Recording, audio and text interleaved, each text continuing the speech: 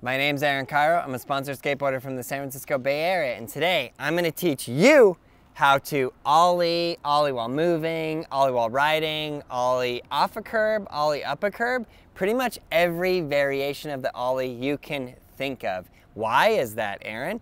Well, good question. So welcome to week number 4 of the boot camp. I hope the boot camp is getting you ripped and ready to rock on your skateboard. So in week 1, we covered all of the riding basics. In week 2, we covered the tricks easier than the ollie. Week 3, we covered the shove it. And after that, you're really getting into the steepness here. Now we're going straight into the ollie.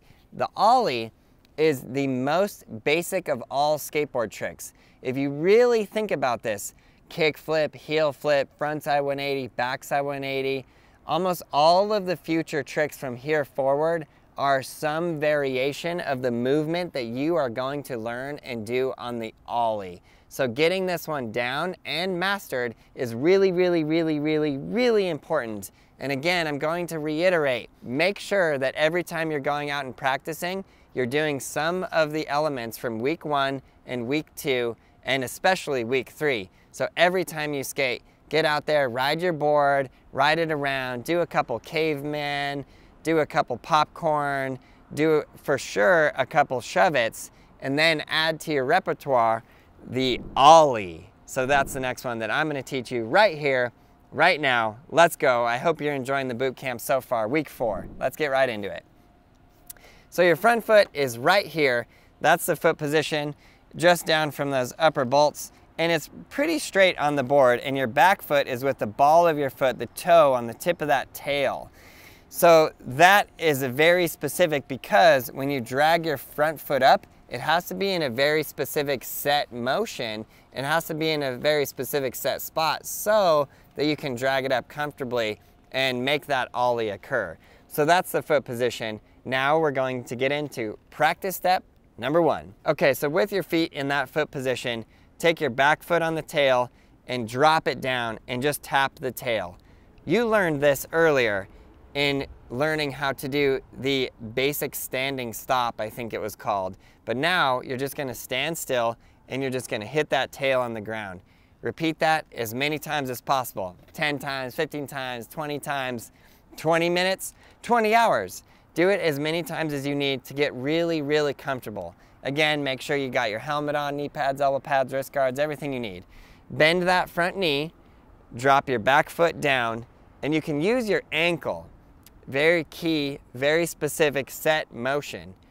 Drop it, snap, snap, snap. That's the practice step. Now, the next practice step, this one is the vital, most important practice step of the ollie, because this is the make break. And whenever I see people sending in the skate sport videos and they're like, I've been trying to ollie for so long and I can't, it's always this second practice step that's out. Almost every single time, 9.9 out of 10 times. So put your foot on there and turn it 90 degrees. The sole of your foot turns 90 degrees, and then you drag up the board. And then you're just going to repeat that 10 times, 15 times, 20 minutes. Repeat it. This one is very, very, very important. So you can actually have your foot there, turn it, drag it up, and then even from there you can push it forward. Your more advanced ollie is pop, drag up, which raises the board in the air, and then forward, which levels it out in the air. So on this practice step number 2, you can drag up and forward, up and forward, up and forward. But the main thing I want you to understand is which part of your shoe is dragging on the grip tape. And yes, you should be wearing a hole in your shoe. If you're not wearing a hole in your shoe, you're doing something wrong. So continue that drag motion. Build that muscle memory. So, so, so important. And if at any point in the ollie you start to have trouble, you simply need to go back and practice this practice step. Good, so that's practice step number 2.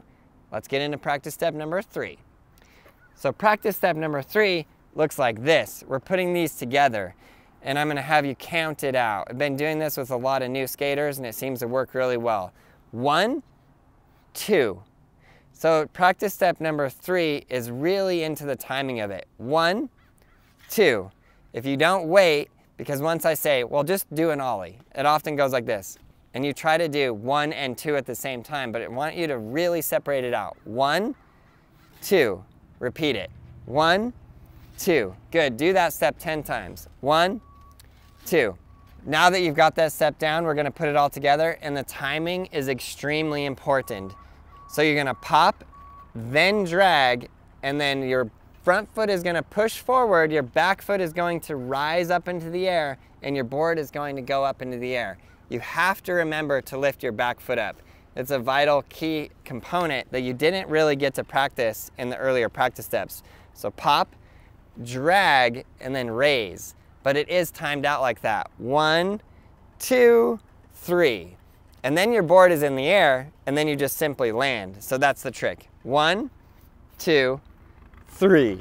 Once you get an ollie, and I do want to point out that if you can film yourself in slow motion, that helps a lot because you can sort of see the steps and you can see the motions, and then you can compare it to this video and watch it back. But if you get all 4 of these wheels off the ground, that's an ollie. It doesn't have to look like this, or doesn't have to be like this huge jump. Just get those 4 wheels above the ground and that's an ollie. Even if it looks like, you know, just like pop, boom, you ollied. And once you ollie, please get excited, please get ecstatic. You know, post the video, post the photo, post it on the Braille app and run this, because that means that you guys are progressing, and that is very, very, very well done. And if you're progressing and you're posting videos on your social media, you never know who's gonna see that. You can tell people, hey, I started skateboarding and I learned how to ollie and it completely changed my life. My job went better, my marriage went better, everything in my life improved because I learned how to ollie. Okay, maybe I took that like 1 step too far, or maybe it wasn't even far enough. So the next step after you've gotten that ollie down is to do the ollie while moving. Aaron, maybe that should have been a whole separate video next week. Yeah, you're right. Maybe all of these should have been a whole separate video, but I wanted to just encapsulate the ollie and everything about it into one monster, massive, incredible video. So earlier in week 1, you practice all of the 10 parts of riding. That means turning, stopping, rolling. And if you've been doing that every day, and then you learn how to do the ollie stationary, now you already are really good at riding because you've been practicing it every day. Now all you do is add in the step of ollie. So now you're riding and then you ollie.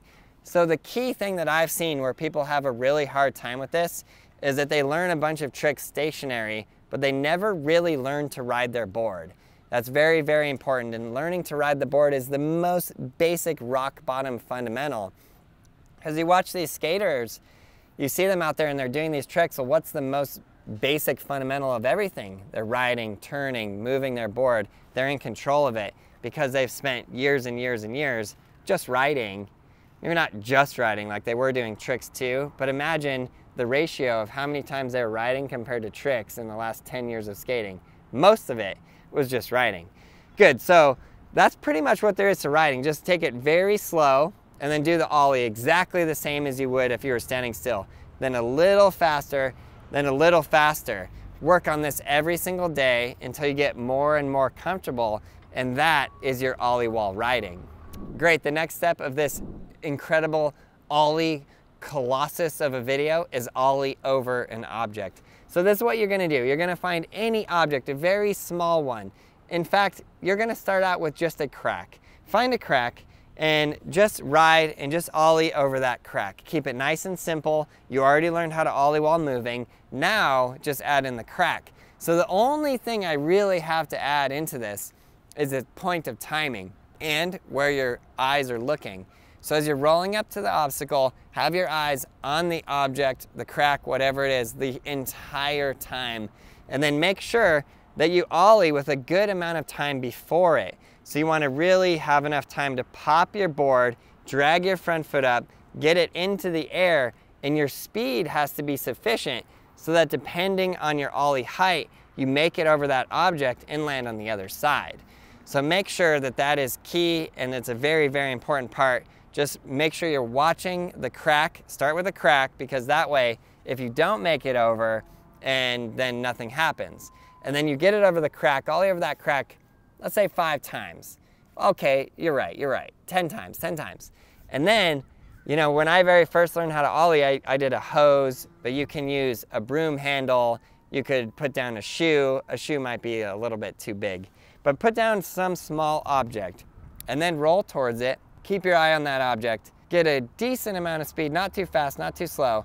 Pop it, drag that front foot up, and just sail that board right over it into the sunset. Beautiful ollie, land on the other side, and be very, very stoked that you, yes you, ollied over your first object. Then post that clip on the Instagram, Facebook, Twitter too. Next step we got for you is ollieing off a curb.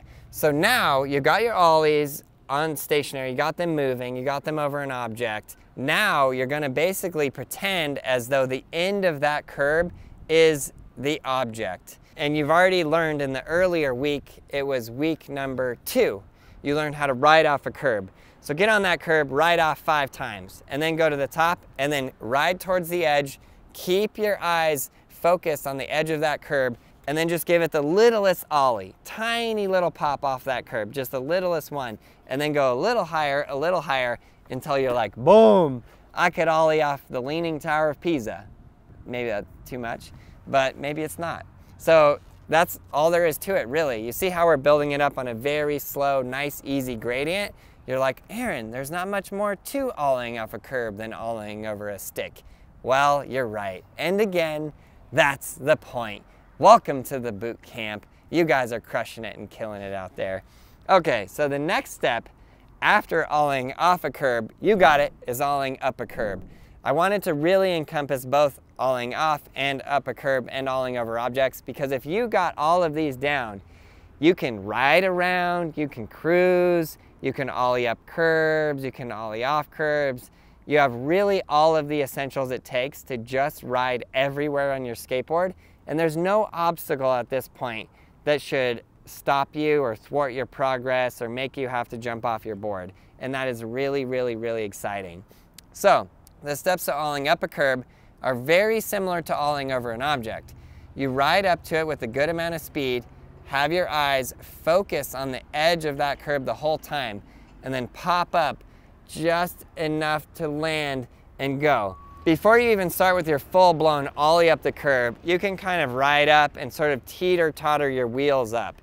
Also, find a small curb, because not all curbs are the same. You know, some curbs are pretty small, and then other ones can be pretty high. So give yourself the easiest possible curb you can think of, and go find something that's nice and small. Ride up, teeter-totter your wheels up there, and then just go for broke. Figure out how much speed you need, which you probably already know because you ollied over the crack and the stick or the hose or whatever it was. And then go, pop it up, make sure you get the height, and then land on top of that curb. It's really not more difficult than that. It can seem scary. It can be a mental battle. But if you have your helmet, knee pads, elbow pads, wrist guards, whatever kind of safety gear you have, then you can focus on learning the trick and not focus on, am I going to body this? One thing I will point out that can go wrong is you can have the curb here, you can pop and not have enough speed, and then your back wheels will hit the curb, and then you will fall forward. So be careful for that, watch out for that. You might even want to go really slow and ollie up into that position on the board just to see what that feels like, and then step off and then repeat it as many times as necessary in order for you to get the full board up and over that curb and on top of the curb, and then you're rolling. So I know we have covered a lot. Week 1 was a lot of things. It was 10 different tricks. Week 2 was also 10 different tricks. And then week 3, you got the shove it. Now week 4, we taught you the ollie, which is a big jump. From the shove it to the ollie is a big jump. And not only was it just the ollie, but I also threw in ollie while moving, ollie over an object, ollie down a curb, ollie up a curb. So spend as much time as you need on these steps. We will see you next Tuesday for week number 5. Every Tuesday we'll have a new tutorial video and we'll be rolling this out. I hope you guys are having an absolute blast learning how to ride a skateboard. If you need extra help, join Braille Army Plus. We're building a whole community there of skateboarders who are helping each other, being positive, helping other people learn, and you can ask me for advice direct on the members only Discord, and I will see you there, and we are there to help you, yes you, learn all of these tricks. So if you need any extra additional help, Join the community on Braille Army Plus. We got you. And again, have a blast learning how to ride your skateboard. Hope you guys enjoyed this video. We'll see you next Tuesday with another episode of Boot Camp. Check out all those videos right there. Subscribe, like, leave a comment below, and you, yes you, learn to ride a skateboard. We have everything you need at brailleskateboarding.com.